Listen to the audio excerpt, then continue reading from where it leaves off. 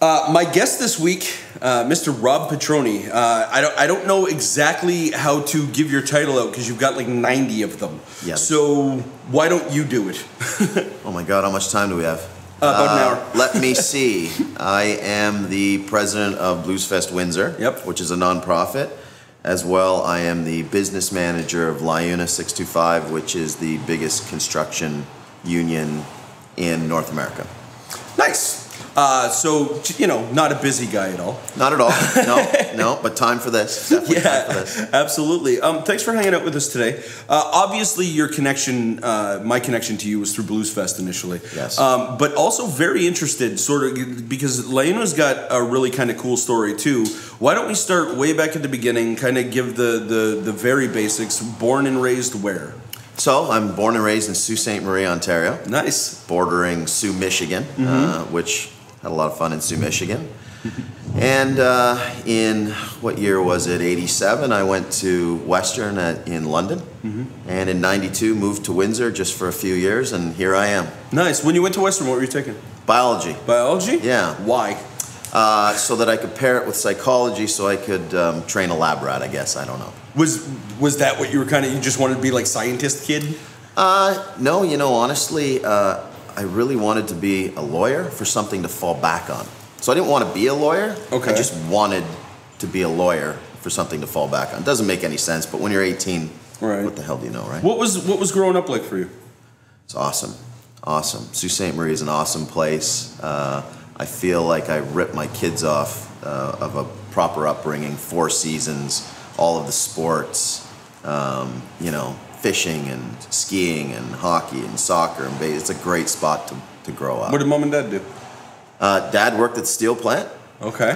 His entire life, and my mom was a hairdresser. Okay. So that has its setbacks, as you could possibly imagine, because everybody that goes to see a hairdresser obviously knows everything. Right. And my mom used to come home and say, oh, so-and-so this and so-and-so that. And was she a hairdresser in her own place? No, she started off, I don't know where she started off, but she ended up at Sears for what seems like 100 years, and then near the end of her career just rented a chair at a local place and finished it out there. Okay. The reason I'm asking these specific questions is because it doesn't sound like there was a lot of business stuff going on in the house. Zero. None. Zero business stuff. What was the home? It was just kind of like grow up, do your thing? Home life was simple. It was mom and dad got up and went to work. Dad came home early and made dinner. We went to school, my brother and I, who he lives in Windsor as well now, came home, played on the backyard rink, ate dinner, played on the backyard rink, went to bed. It was fucking simple life. Yeah? Yeah, it was awesome. All right, so then when did all of this craziness start? With Liuna or Bluesfest? Whatever. Like, just because here's what I'm asking. So I'm guessing as a kid you just kind of fell into like sport, you know, like you said, you just kind of went from one thing to another, right? But you seem like a guy that likes to take on a lot. So what I'm really looking for when I'm asking those sorts of questions, like I normally when I meet somebody that does the level of things that you do, right. The history that you hear from them is like mom and dad drove them to do this and pushed them to do that, and it seems like you might have come from a different perspective. Mom and dad drove me to do what I liked. Okay. So out of high school, like I said, nobody knows what they want to do. I applied to be a pharmacist, was accepted. Applied to a couple other universities, was accepted. My father actually said to me, if you count pills for the rest of your life, you're going to end up killing yourself. It's not for you. So I didn't become a pharmacist, although I didn't even know really what that entailed back then. I joined Liuna right after high school, and I was a construction worker, and I used to work in the summers and then go to school, obviously, during the winter months, and went to school for literally 7 years, and got accepted into a law school in Detroit, which is not the greatest of law schools, but got accepted. Right. And my wife and I, fiance at the time, had a chat and kind of decided, you know what, maybe another 4 or 5 years isn't the way to go. And so I'll give this union thing a shot because I really enjoyed it. And one thing led to another. What do you mean by that? So when you say you joined Liuna, what I picture in my head is you became a construction worker and got forced into a union. I went into the union, asked to be a union member, signed up, paid my initiation. They sent me to work during the summers when I was off school. Okay. When I decided to end my university career, which is awesome, you know, I could have been there for 20 years, I guess. I ran for an executive board position. Okay. And was acclaimed. Actually, nobody ran against me as recording secretary. Right. And from there became the president, and from there became a union organizer. So I was responsible for recruiting. I was one of 6 recruiters in Canada. I was responsible for recruiting new members, younger members, skilled construction workers. Mm-hmm. And from there, our business manager, Wally Dunn, retired. I ran for his position, which is, in most unions, the president's the top position. Ours is a business manager, and won. And that was, God, like 12 years ago. So I guess the confusing part of it to me is, like, my only experience with unions, well, a couple of different experiences. Number one, you know, Chrysler or whatever, worked as a TPT. My parents worked on the line. I understand how that kind of worked. Yeah. And that's why I say, like, my experience being in a union was I showed up to work one day and they took money out of my paycheck. Yeah. Right? Yeah. The other side of that is I did some PI work it was all strike related. Yeah. Right. So I kind of stood across from the unions for a lot of different things, and I know what that side of it's like. But I guess the part that I don't understand is in the construction unions itself. Is it like are the unions competitive with each other, or like I don't understand why you would need to recruit people. So there's 13 different building trade unions. Okay. So you have the electricians union, which is the IBW. You have the operators union. You have Liuna, sheet metal. You got a whole array of them. For the most part, the construction unions work together closely. We work on projects together. Building together. But there are some times where some unions don't get along. They argue over whose work is whose work, and that's when things go a little bit awry. Now, this is a testy topic, but all unions are not created equally. Right. So when somebody says, "Oh, I love unions," or "I hate unions," or "I love police officers," or "I hate police officers," it's a generality. Yeah. All unions are not created equally. Our union, people are free to join. They walk in, they go through an apprenticeship program, or they're skilled or they're not skilled. We welcome people that like to work hard, go to work, make a difference, and we like bringing in community-minded people as well. And when my team took over, we had 400 members, about 250 of which weren't working. And today we have about 1,700 workers, all of which are working. So we did things a little bit differently. Branding, we stay away from the negative stuff for the most part. We try to be positive in the community. We try to back positive things and stay away from negative things, and just brand ourselves that way. It almost seems to me that, like, so when thinking about like the Chrysler, the Ford model, or like the factory model or whatever, to me it almost seems like the union works for the company. It seems like in construction it's sort of the opposite in a way. In construction, the owners of construction companies are partners with Liuna. Okay. So, for example, we have a pension plan with $8 billion in it. Mm-hmm. The construction companies borrow money from our pension plan. Okay. In turn, they hire our members, which in turn pay money into their pension plan, and we're actually partners with it. I have a staff of 17 people, and their job is to obviously take care of the members and make sure everybody's getting paid properly, which they are. Right. And show up and help people out with their day-to-day stuff that maybe is outside of work, like benefits and getting a legal opinion on something. My job mostly is dealing with owners. Okay. Figuring out, you're busy, you need more people, where are we going to get them from, how are we going to train them, or you're not busy, how are we going to get you more work? So it's more of a partnership. Okay. We have a lot of people that come to us that are not union, that don't work in the construction industry, that want to unionize with Liuna. And 100% of the time we say, sorry, we're a construction union, this is our model. And I'm talking locally now, not North American wide. Mm-hmm. This is what we focus on locally. And you bring up a good point. you know, if you're a tire factory in Windsor and you unionize, the union has to negotiate with the tire factory. Yeah. The tire factory can always say, we're just going to go to Detroit, or we're going to go to Mexico, or, you know, we're going to go to another country, we're going to shut down, we're going to do this, we're going to do that. In construction, it's different. In construction, you can't build the road in Mexico and bring it to Windsor. Right. Now, interesting thing is, in Windsor, in construction, say the road, the people that are doing your sewers and water mains and roads, they're all union. Right. So if somebody from out of town comes into town and bids work for the city that is not union and gets the job, it's the contractors, it's the owners that call me and say, okay, this isn't cool, this is not fair, either unionize them or get them out of here. Right. So we work very closely with the contractors. Okay. It's funny because, like, and I hate to almost go down this road because I don't want to put anything disparaging on it, but, like, the only thing that I know about, like, construction unions almost to me seems like garbage unions, mafia stuff. Yeah. You know what I mean? And it's a lot of, like, and to me it seems like it's a way more interesting sort of, because, like I said, I've always thought of unions as, like, the opposition to the company, where in your case it almost seems like the union is what creates a lot of the business in some cases. Absolutely. So, you know, the construction company needs 80 workers, and they need them trained, and they need them with all their health and safety certificates and their scaffolding certificates and their forming certificates, and Liuna pays for all of that.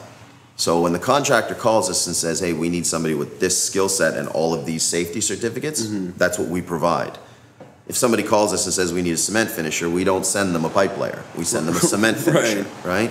Whereas when you're hiring off the street, if you can find somebody, because we've taken them all, they're not coming with all those credentials. Right. And then anything being upgraded, we also do for free for the company as well. Right. Our members actually pay into their own training fund. Okay. Our members pay into their own benefits fund and their own pension fund. So the company has nothing to do with any of that. We own all of that. Okay. So if a company goes out of business, we're fine. Right. Because the benefits and the pension, or the benefit fund and the pension fund, they go to work at a different company. It's the same benefits, same pension, same training. Right. So we are a different model. I like the model that we have, and nothing against any other unions, because I still think in today's age they are necessary. But I don't think I'd be able to work for a different union. I like the one that we work for. And that's the thing. Like, and I told you what my background was, right? So you know, working on the factory, but then also, and a big part of it was working on the other side of the, you know, working on their strike lines and stuff, and seeing, you know, like, for example, you talk about Sudbury, Falconbridge, went on strike, which is outside of, anyway. Or no, you talked about Sault Ste. Marie. Falconbridge is in Sudbury. Sorry. They went out at one point for over a year, right? Falconbridge, they shut the place down. They said they weren't going in for the contract that was offered for them. They were gone out of work for over a year. The town almost fell apart because it's the main source of income. And then at the end of it, they went back for a contract that was less than the one that was originally offered. Yeah. And when I saw stuff like that, like, I really looked at it like the entire, that, and, you know, the classic story that you hear about, you know, like a guy steals 4 engines off a line, and then when it comes back to contract time, suddenly that guy's back in. And I've never looked at that as a benefit. Yeah, so that's a good point, and that's how we're different. So somebody steals something from work in a different union, and it's the union's job to get that person's job back, because that's their livelihood. Right. We in Windsor have 400 companies for our members to choose from to work for. Yeah. They go to work, they don't like the boss, they get laid off, we send them to a different company. We don't have to file a grievance to get them back to the company they don't want to be at. Yeah. And vice versa for the owners. Somebody goes to work, and listen, it happens. You know, you go to work for a company and it's not a fit, and you go to work for the second company and it's not a fit, but then you find that company that you're there for the rest of your life. Right. We don't have to grieve every time somebody gets laid off. We don't have seniority. Right. So you can work for a company for 20 years and it gets slow, they can lay you off on Friday.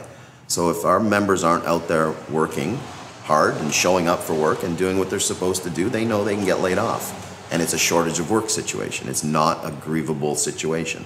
So did all of this come to you just because it was the shit that was sitting in front of you? No. It was, you know, I worked out in the field. I saw, you know, some things that I felt needed to be changed. Okay. I had some really good mentors across Canada, actually, that steered me in the right direction, and decided, you know, I think I can make a change. I think I could do it differently. I surrounded myself with a great staff. You know, when I took over, we had 2 other people in our office, and the office was literally 300 square feet. Now we have 17 people. We have a training director. We've got an organizing staff, support staff, benefits staff, pension staff, an apprenticeship program that's recognized by the government. We are literally the St. Clair College of the Construction Craft Worker Apprenticeship Program. So things started to roll. People wanted to join. It's funny, I would wear a Liuna jacket, and people ask me if they could join, and I say sure, and then they ask me what we are. So I think the branding is working because everybody sees it in a positive light. Right? They see us out in the community, and we're backing things that are important to the community. And tell me about the branding, because that was that your baby? So I mean, I started looking at things differently years ago, but then Liuna in North America, and especially where I work, which is Central and Eastern Canada, from the Ontario to the East Coast, hired a branding agency, CBIO, and you know, we started off as the Laborers International Union of North America, Local 625. Oh, it falls right off the We tongue. went to Liuna Local 625. Now we're at Liuna 625, and eventually in another 6 months or a year, we're just going to be Liuna. Everything you see now is pretty much Liuna. Yeah. That's, it's funny because, so I guess, I shouldn't say it's funny. Did the branding stuff sort of push the Bluesfest stuff, or was it the other way around? So the branding certainly helped. Right. It was one of the parts of the decision, but really it wasn't that complicated of a situation. Right. In a nutshell, this is what happened. Bluesfest. Because let's be frank here. There's a bunch of people that are watching this interview right now going, all right, let's hear it. Yeah. So there's a lot of misinformation. There's a small group, a small vocal group that doesn't like the turn that Bluesfest took. But again, when you talk about branding and rebranding and changing with times, it's something that had to be done. So basically, this is what happened. Bluesfest International was a festival that was a for-profit that was run for 20 years. Yep. They no longer could do it anymore for a whole host of reasons, most of which not good. So they tried to sell it. That's when I got involved. Nobody wanted to buy it. Nobody wanted to take over the model. So what they then tried to do was donate it. Nobody wanted it to be donated. A bunch of the sponsors got together, including me, saying, okay, listen, can we take it over? Can we start something new? What do we want to do? Everybody else, let me rephrase, all of the smart people said, we want nothing to do with this. We'll be sponsors, but we want nothing to do with this. Here's our money, now go away. So I went back to the drawing board and spoke to my wife, Carol, and said, you know, this is a challenge. It's something great in the community. Everybody likes it. It does have its challenges with ticket sales and the crowd and vendors and suppliers. It's a huge challenge. You're a stay-at-home mom. The boys are getting older. Would you like to take this over? And reluctantly, Carol said yes. And here we are 5 years later. So we started a nonprofit. We put an executive board together, and every year our volunteer base grows. And honestly, in the last 5 years, we have met the salt of the earth people from this community. We've gained so many friends from it. People pour their hearts into this. It's all volunteer. Nobody gets paid. And when I say nobody gets paid, I mean nobody gets paid. Obviously, you know, sound and lights and bartend. We pay everybody. But the volunteer group, which is about 75 people now, they do it for the love of it, the challenge of it, and to keep something alive in Windsor. As you know, a lot of festivals fail. Yeah. Tell me about the experience for you. Because it's not all, because like I said, you and I both know, it hasn't been, I mean, it hasn't all been sunshine and roses for you. Yeah, so Bluesfest International was a festival where there was no such thing as ticket sales. So if you sponsored Bluesfest for $5,000, you'd get $25,000 worth of tickets. Those people would hand their tickets to their people, who would hand them to other people, who would hand them to the next group of people, and the next thing you know, you just have a bunch of people coming for free to a festival, not buying a pop, a water, a beer, and the model was failing. Okay. So when we took it over, we had to switch it over to a paid event. Obviously, if you want better bands and bigger names, you have to pay. Although we kept the ticket sales very low, I would argue $30 is certainly not a lot to pay for a ticket when you can, you go to Detroit, pay $75 to see a concert. Right. And in the first year, I can tell you, we sold $1,500 worth of tickets. $1,500. And our band budget was $60,000. So we came up with an idea of selling VIP tents. Okay. And we have corporate sponsors that purchase a tent. A tent is $10,000. They get 200 VIP bracelets for their own tent, their patio area, their own washrooms, their own bartender. They get $500 worth of food catered in from the other place for free. And we started building it like that while we were selling tickets. So year one was $1,500 in ticket sales. Year two was $3,500. Year three was $16,000. Big jump. Last year we were at $70,000, and this year we've already doubled that. Wow, that's incredible. So, what's your So I know you got involved with the festival through I'm gonna Liuna. love this question. Yeah. But what's your background? Do you have a background in music? Is it something that you're interested Zero. in? Zero. All right. So now all your haters are really throwing shit at this. Okay. Zero background in music. All right. Love music. Love going to live venues. Yeah. Don't have a favorite genre. Right. At all. You'd be surprised at the I'm not surprised at all, because I'm going to tell one of your secrets, and this is one of the things that I know about you. I, from time to time, will find myself down on the streets of Olette Avenue just playing my guitar.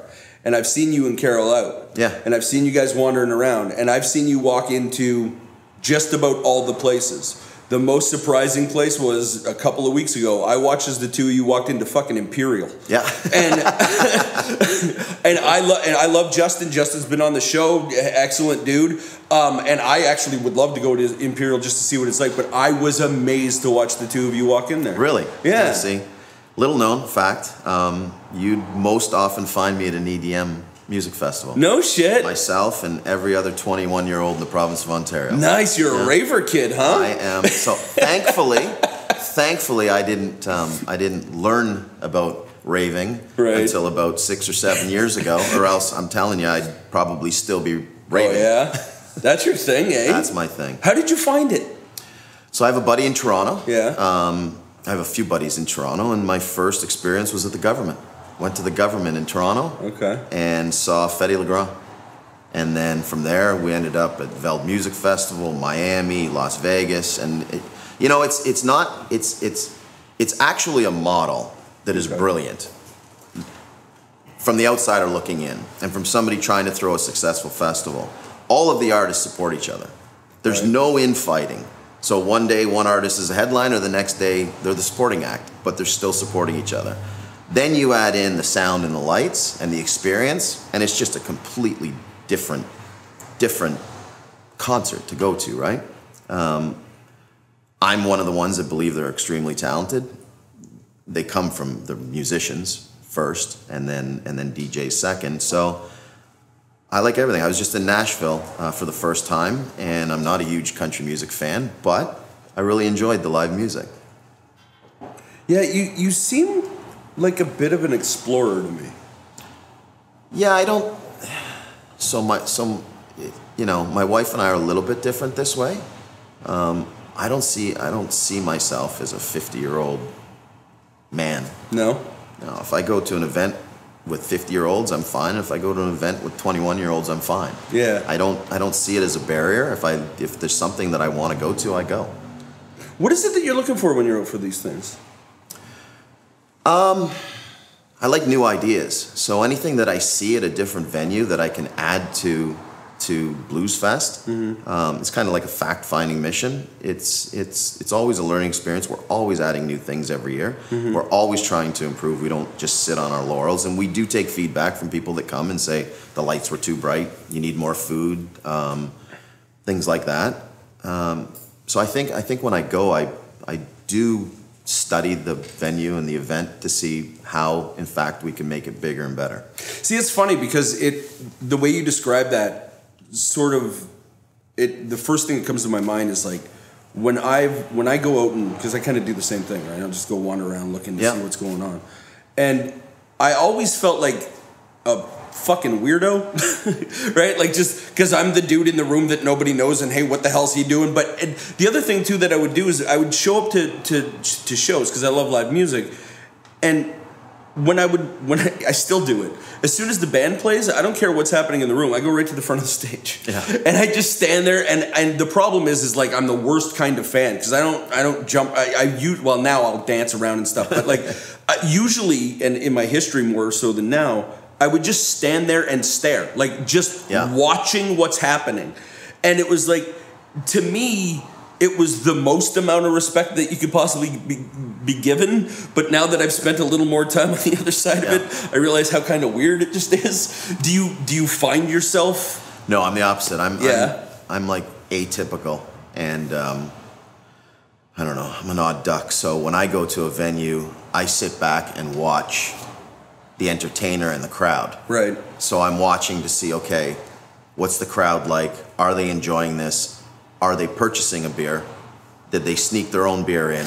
How's the bar doing? How is the food doing? What kind of crowd do you have to bring in to make everything work? Clearly at Bluesfest, we don't push, coming and drinking 15 beers and going home.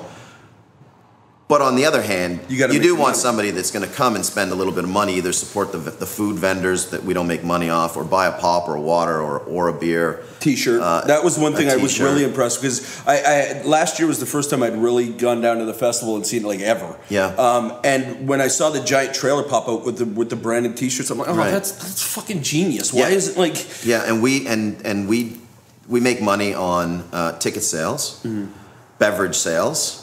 And everything else, we allow the vendors to make their own money. We don't take a piece of the food. We don't take a piece of the T-shirts. We found somebody now that is, well, you saw him last year, that is awesome. Yeah.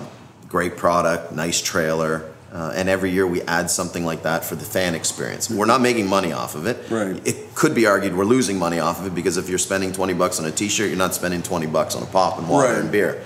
But it's all about the experience, and as long as people return, which they have, every year it gets bigger and it's the same people, and then they bring their friends and they bring their friends, I think we're onto something with a winning model.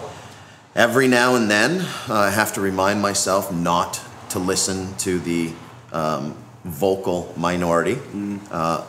For example, last year I wanted to do this 90s thing, and I know it's called Bluesfest, but if you look at Bluesfests around the world, they've all had to morph.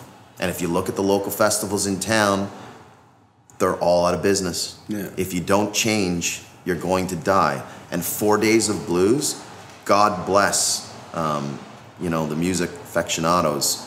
4 days is a lot of time to be spending at a festival. So if you can find something for somebody to enjoy 1 day or 2 days, even 3, that's great. On day 4, even somebody like me is pretty exhausted, and I don't need to go back. Yeah, no, it's weird too because and I don't know the specific, like the people who are specifically. I just know that it's out there. But it was funny to me when you initially announced the hip hop night, the 90s night. There was nothing but joy that washed over me. To me that just seemed like, okay, cool. Because I get it. You know what I mean? Like, I get the blues fest. I'm a blues musician, right? Like, I understand. You can barely get people to come to a bar at some point. Right. How are you going to get them to show up to 4 days? Right. And to me, and I'm sure this argument's been made. Like, Western music is all just variants of blues anyway. Absolutely. Like, so where did the concept come? Like, because this is already a touring thing that you attach to the Blues Fest, right? It is. It is. There's Back to the 90s, I Love the 90s. It's the same variation of 10 or 12 artists, and we decided on 5 of them. Right. And next year, quite honestly, we're probably going to do a different 5. Yeah. It's that much of a success. But there's two things that I looked at. So last year, I was talked out of it. Okay. And we did fill the tents. Yeah. Because it was a blues day. And so we had 2,000 people in the tents. But we sold 50 tickets online. Okay. 50 for Sunday. Yeah. So what I did this year was I decided, okay, you don't want a Back to the 90s day. So let's bugger this whole thing up.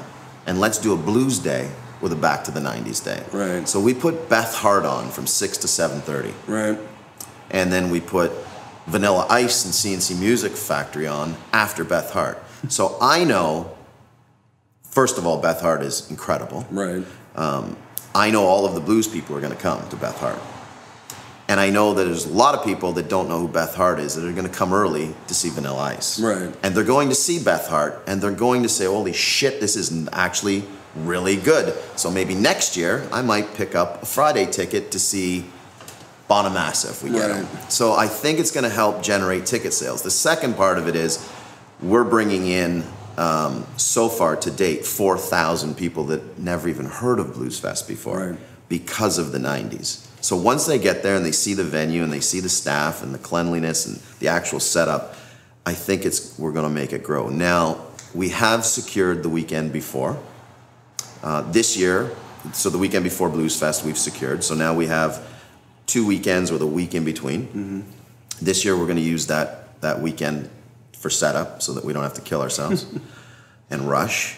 And we are in... Wait, you're bringing Rush? We are in discussions right now about possibly doing 2 weekends or 10 days. That would be so amazing. Which does a lot locally in that we can literally almost showcase every local band. You now compete directly with, like, the Freedom, whatever the fuck they call the Freedom Fest now.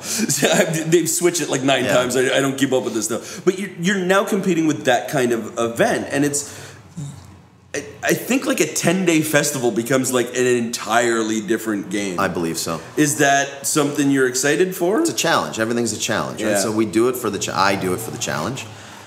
I'm not happy knowing that it's going to be a success. I'm always pushing the limits, and my team is with me at all steps. I mean, they do pull back every now and then and say, okay, that's a little bit out there, but when we took it over, the band budget was $65,000 or $70,000, and the total budget was $120,000. This year, our band budget, forget the rooms and the food and the riders. Right. Our band budget is $500,000, and to put the event on is $1 million. Wow. I said I wanted to get to $1 million. We just hit the $1 million, and next year I think we're going to double it again. Wow. I really think we're going to hit $2 million. Especially if you go 10 days. Yeah, or even add an extra day or 2, right? We're looking at bringing... We wanted to see, will people buy a ticket to a big name act? Right. And the 90s is not cheap. It's an expensive act. Eddie Money is not cheap. Johnny Lang's not cheap. Beth Hart's not cheap. So we're upping it, and it seems to be working. So next year we might bring in that $250,000, $300,000, $400,000 act, one act. Since you're one of the guys bringing in those level of names here in the city, do you have conversations with like the casino and that kind of stuff? Like, is it a what's the phrase I'm looking for? Like, is it a cooperative experience? Yes. So I work with Kalamazoo that throws a blues fest. I met them a few years ago, and they are a blues fest, like a true blues fest. They didn't do very well last year, but they're revamping this year. I work with the casino as well. I work mostly with the Ottawa Blues Fest. So we're continually working on acts that we can route because they're at the same time as us, as is Kalamazoo. So if I can get in a big name act that Ottawa can have the next night, it works out for us. We get the artists a little bit cheaper when we route them. So, yeah, definitely it's collaborative with other festivals, and everybody kind of works off everybody else's success. So why do you do this? Challenge. Yeah, but no, that's not good enough, because you can find a challenge anywhere. You had a challenge just running Liuna. True. Right? True. So there's challenges there. Why do you do this? So if you talk to Carol, my wife, and Burroughs, they do it for the community. Right. It's all community, community, community. So when somebody steps outside the boundaries and shits on the festival, they take it to heart. It hurts. As I do, because I'm the one that books the band. So when somebody says, "Oh my God, Vanilla Ice, that's bullshit," I mean, I take it to heart a little bit. So the entire team does it for the community. They don't want to see another festival lost. It brings in a ton of tourism. We think we have a gem down there at Festival Plaza. All of the artists tell us it's one of the best venues they've ever played at. I do it for that, but honestly, it's the challenge. I'd like to see a festival in Windsor that is like a multi-million-dollar tourist destination, and it's for charity. So we do give money to charity. Nobody gets paid, although, this year we set $100,000 aside to help pay for the 90s act, and the rest went to charity. And if we can grow this thing into something huge that, people all over North America are coming to, and that's starting to happen. We can see in our online ticket sales where people are coming from, and they're coming from everywhere. It'd be nice to be able to pass it on to the next executive board of the nonprofit to say, okay, we started this, it's something we're proud of, and hopefully you can carry on. So what do you want to get out of it? What do you want to see from it? Like when all's said and done, Robin, you're climbing into your final bed there. Yeah. What do you want to leave behind? Is that even a concern? Like, is that a thing that you think about? Yeah, I want to see a 4-day headlining act with Kid Rock, Bob Seger, and those type of acts headlining all 4 days. That's what we're shooting for. Yeah. Slowly we're getting there. We did have, a really, really big act this year. It was Steve Miller that at the last second, we're always competing with Detroit, right? Yeah. So as soon as we put in an offer, they shop it, which is great. That's what the agent's job is to do. And we had a choice. We had to take Steve Miller and Peter Frampton in order to get both of them. Right. And the dollar amount was just, you talk about challenge, sure, but it was like, all right, I don't want to really put money from my mortgage into this thing to float it. And that's a weird offer to have in front of you. Look, well, they toured together. You either get nothing, or you get Steve Miller and Peter Frampton, and you're going like, Yeah, Peter Frampton would be huge. Exactly. Steve Miller would be huge. Exactly. And I have to get both playing together. I mean, they toured together, right. So I get it. Yeah. And if we could have afforded it, we would have done it. Right. And we could have afforded it if we raised the ticket prices. Right. But you're always cognizant of the fact that people, it's their hard-earned money, and can you charge $50 or $60 for a ticket? I don't know. We're at 30. We know we can get 30. And we have to find different ways of bringing in community-minded corporate sponsors to help us keep it at 30. Right. That's... Yeah. I think you guys have such an interesting story, and it's the little bit of... I shouldn't say little bit, because here's the thing. The vocal minority that we've talked about, they've got a place too. You know what I mean? Yeah. And I don't think when they say whatever it is that they say about what's going on with the Blues Fest, I don't think that they're coming from a place where they're like just trying to shit on you. I try to tell myself that as well, and I think it's like anything else, if you start something from scratch and you're building this thing and you're creating this thing, and then somebody says something negative about it, you kind of every now and then get your hackles up. Well, you take it personally, right? You're like, oh my God, what am I doing wrong? Until you run the people who are saying it, and for the most part, 80% of them are the same 80% that you see on the Windsor Star page and every other page. They're experts in everything. So you're like, okay, now I get it. Yeah.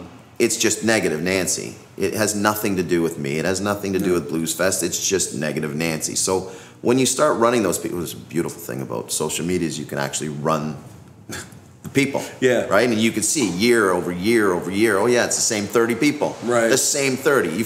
I forget names from one to the other, but God bless. It's funny because this just happened to me the other day. There was a comment that came in on something we did. I don't even remember what it is now.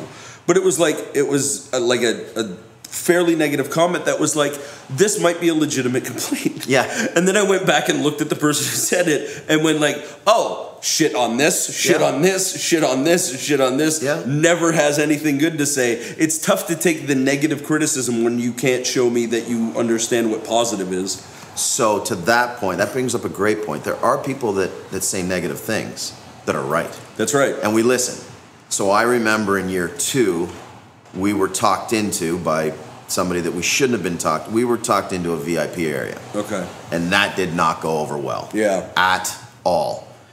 So we literally got rid of the person that came up with that idea. Oh, was that the, like, there was a barrier up front or whatever? Yeah, because I remember that, like, that was actually a trend in ticketing for a while where they were like doing golden seating ticketing or whatever. Yeah.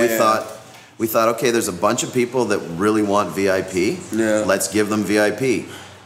But the people that go year after year after year aren't buying did not like the VIP idea at all, and it was a negative. And some people, private message, and some people did it very publicly, and we changed it. Yeah.